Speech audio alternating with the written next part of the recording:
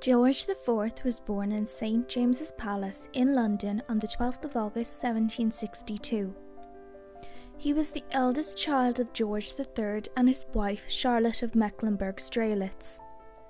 He had 14 siblings.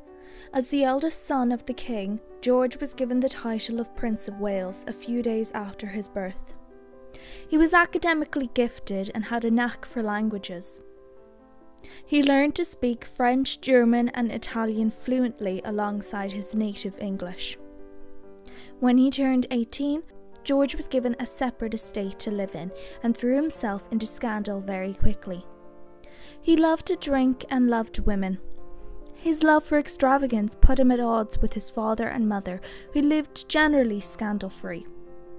Soon, George fell in love with Maria Fitzherbert, a widowed Catholic commoner, 6 years older than him.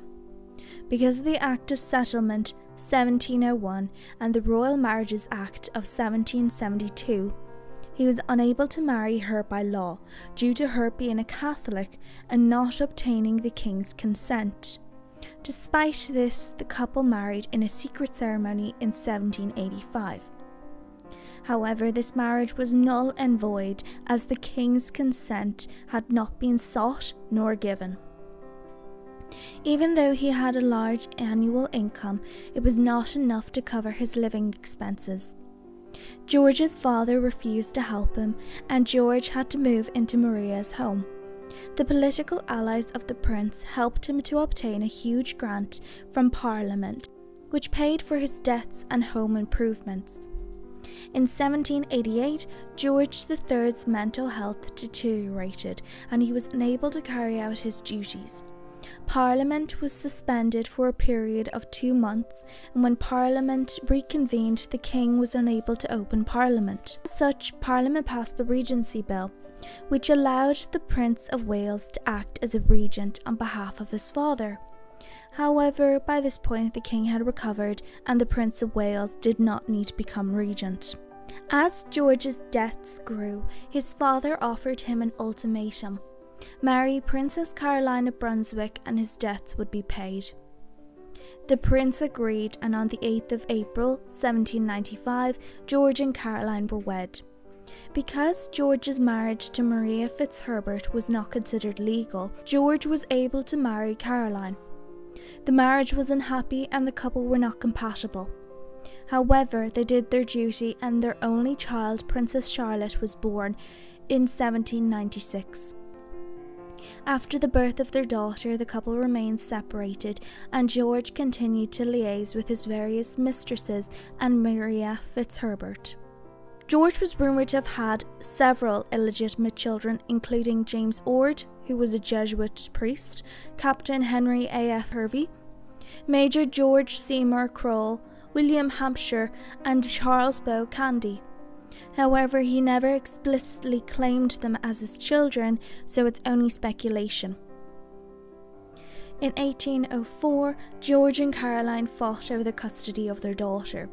This dispute led to an inquiry being made into Princess Caroline's conduct after George accused her of adultery, resulting in the birth of an illegitimate son. Their daughter was eventually placed in the care of George III, and Caroline was cleared of the charge. In 1810, George's youngest sister Amelia died, and it broke his father. George III never recovered from the death of his beloved daughter, and his mental health deteriorated. He would be incapacitated for the rest of his life. Parliament granted a new bill, the Regency Act of 1811, which named George as the Prince Regent.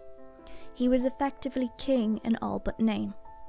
George let his ministers do as they pleased in government and took on a smaller role than his father had.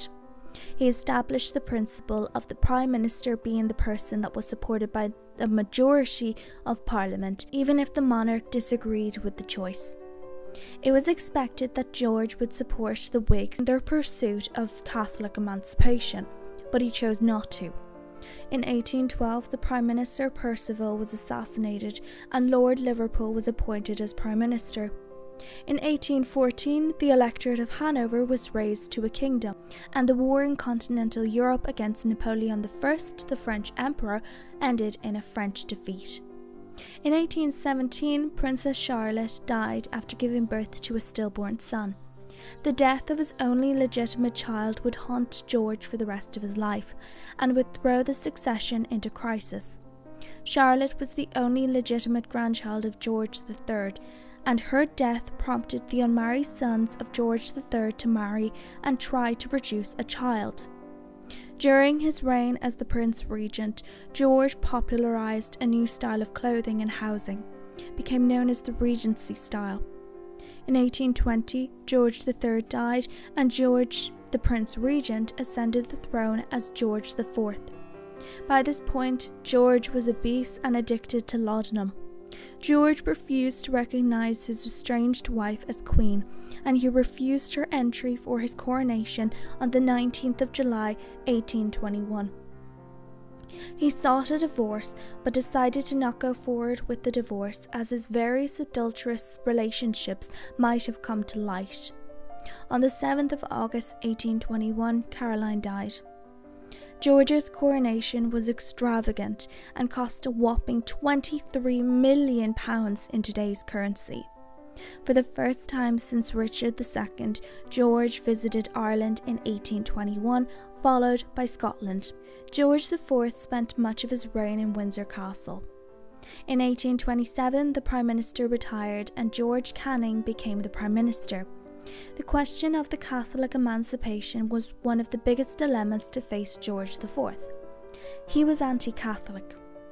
Canning died in 1827, and Lord Goderic, followed by the Duke of Wellington, both became Prime Ministers that year and the following year.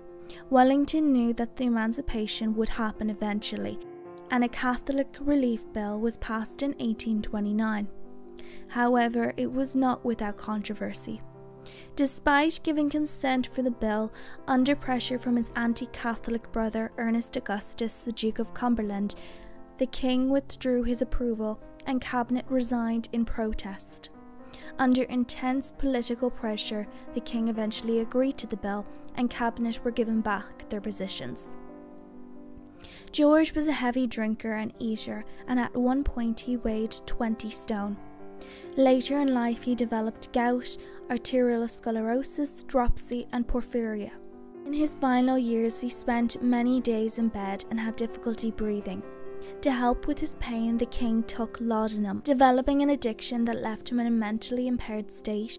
By the end of his life, he had lost sight in one eye and was confined to bed. However, his appetite for food remained till the very end. During the early hours of the 26th of June 1830, George IV passed away from upper gastrointestinal bleeding.